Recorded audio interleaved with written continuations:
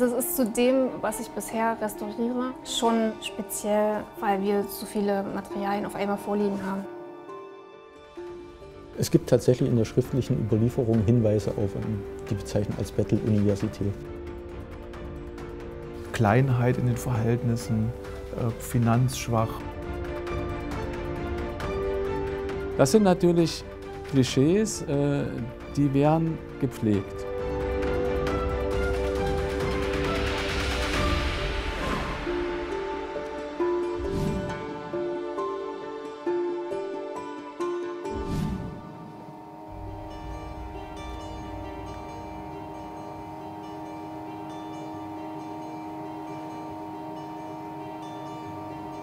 Diese Gewürznelken sind extra blatt vergoldet worden, um sie noch reicher wirken zu lassen. Ne? Die mussten praktisch schon weit importiert werden und waren deshalb auch so teuer. Und die waren besetzt an dieser Totenkrone, auch in Verbindung mit Blüten, ne? Reich ausgeschmückt. Ich habe sowas tatsächlich schon gesehen, ja, hauptsächlich in der Literatur, weil Totenkronen schon sehr selten vorkommen in Gräbern. Und wenn dann auch nur fragmentiert. Und wir haben hier die Besonderheit, dass wir eben viele von diesen Totenkronen eben hier vorhanden haben, die in so einer schönen Form noch erhalten sind. Leonische Drähte, Silber, vergoldet, Perlen, echte Blüten an Totenkronen und Kränzen zeugen von prunkvollen Begräbnissen und werfen Fragen auf. Sie gehören zu Funden aus der Kollegienkirche, Grablegungen der Professorenfamilien, in den ersten Jahrhunderten der Jener Universität. Ja, normalerweise sind Totenkronen eine typische Beigabe seit der frühen Neuzeit bis ins 19., teilweise erste Hälfte des 20. Jahrhunderts, im vor allem ländlichen Bereich für unverheiratet verstorbene Frauen, die die Totenkronen im Sinne einer Brautkrone mit ins Grab bekommen haben. Hier im Kollegium haben wir eine etwas andere Situation. Wir sind zum einen im städtischen Raum und zum anderen haben wir hier auch Bestattungen von Männern und auch von verheirateten Frauen mit Totenkronen und Totenkränzen, also somit ein anderer Hintergrund in der Sepulkralkultur, den wir auch versuchen müssen zu verstehen, warum das hier anders gehandhabt wurde, als es sonst für die Totenkronen üblich ist. Die Totenkronen sind Teil eines außergewöhnlichen Schatzes. Über 2000 Zeitzeugen, die aus der Kollegienkirche geborgen werden konnten. Viele aus den Anfangsjahren der Universität, als die Kirche zeitweise Professoren- und Studentenwohnheim war. Beim Rückbau wurden vergessene Alltagsgegenstände im Kirchboden verschüttet und später geborgen, zusammen mit Gebeinen und Grabbeigaben der Professoren. Die erzählen von einer neuen Trauer- und Begräbniskultur seit Ende des 16. Jahrhunderts.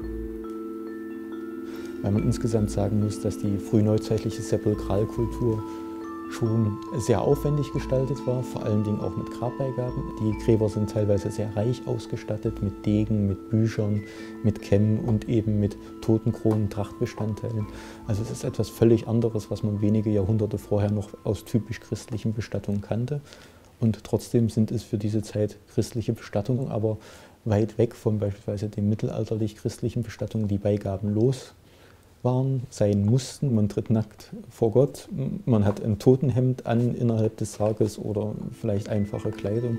Und hier ist es halt etwas völlig anderes, gerade bei den Professoren. Man wollte seinen erlangten Stand zur Schau stellen und genau das zeichnet sich auch in den Gräbern ab.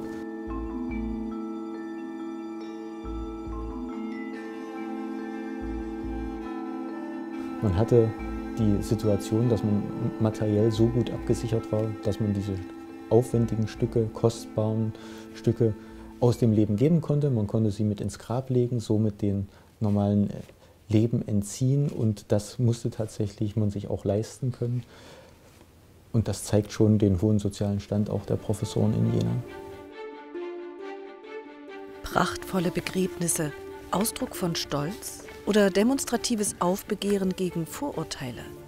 Hartnäckig hält sich das Klischee der armen protestantischen Betteluniversität. Die Funde erzählen etwas anderes. Die Akten, sagen die Historiker, auch. Sie zeigen Klischees.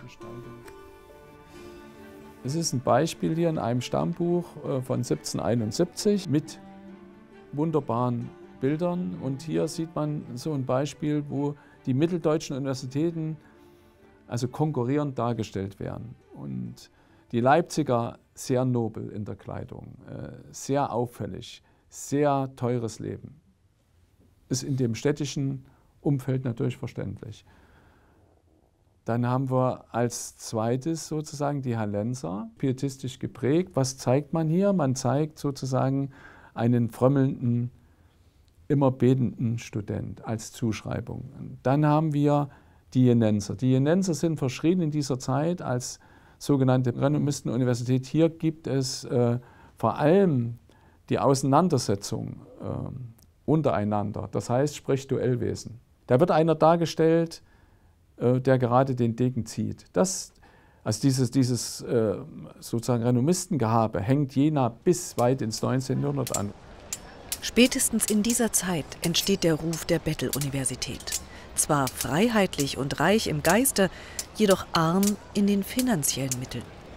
Eine Folge der Gebietsverluste Johann Friedrich I. im 16. Jahrhundert und des ernestinischen Rechts, nach dem jeder männliche Nachkomme erbt. Unzählige Male teilen die Ernestiner ihre Gebiete. Das wirkt sich auf die Finanzkraft aus. Da haben einfach die kleinen Territorien, die die Universität Jena unterhalten, die Herzogtümer, die sind finanzschwach im Vergleich zu anderen Staatenterritorien, die Universitäten unterhalten. Also die Gehälter bleiben dann Stück um Stück zurück. Das bildet sich dann vor allen Dingen im 19. Jahrhundert sehr stark ab. Ne? Da können wirklich die großen Staaten gute Gehälter zahlen. Es gibt auch schon entwickelt sich eine richtige Konkurrenz um Dozenten.